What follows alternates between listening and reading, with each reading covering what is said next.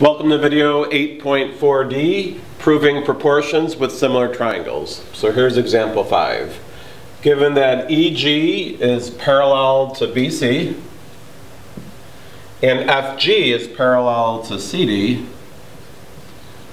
prove this proportion. All right, so this problem is pretty tricky for some students. Let's step back and take a look.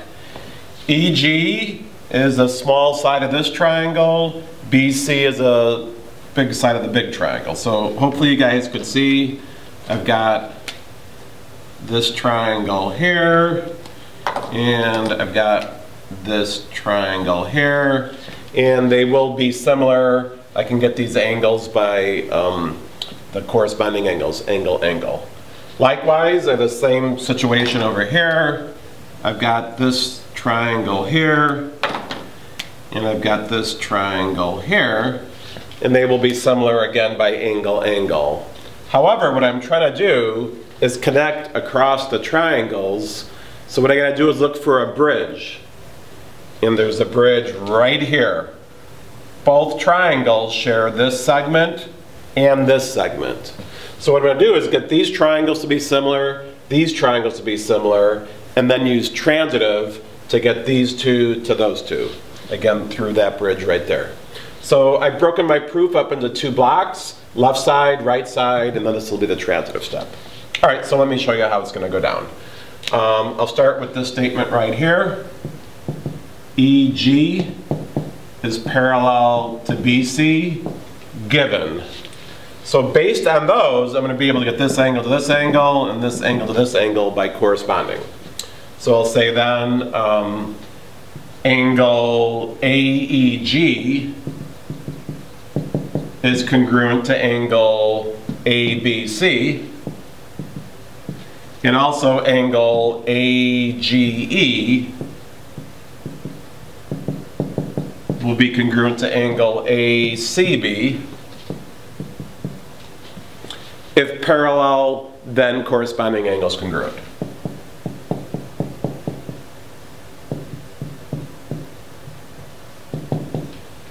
Then I'll get the triangles to be similar.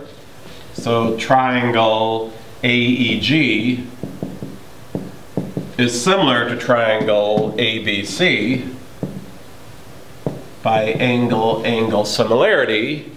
And then I'll be able to do the proportional aspect. So then I'll say the following. EG over BC, which is what I want, I'm going to go through the bridge, is equivalent to AG over AC. And that would be, if similar, then corresponding sides proportional. All right, so hopefully you can see how the second block's going to go down. I'm going to get these triangles to be similar and then say this over this equals this over this, and then use transitive. So let's do it. So now my second statement, FG is parallel to CD, that was given, and based on that set of given, I can make the following. Angle AGF is congruent to angle ACD, and angle AFG is congruent to angle ADC. If parallel, then corresponding angles congruent. And again, just like I've done in the past, I do like to label my angles. Then I can get my triangles to be similar. So triangle AGF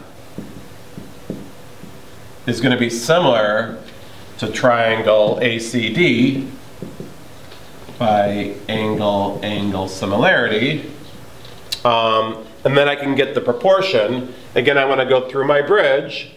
AG over AC will equal GF over CD.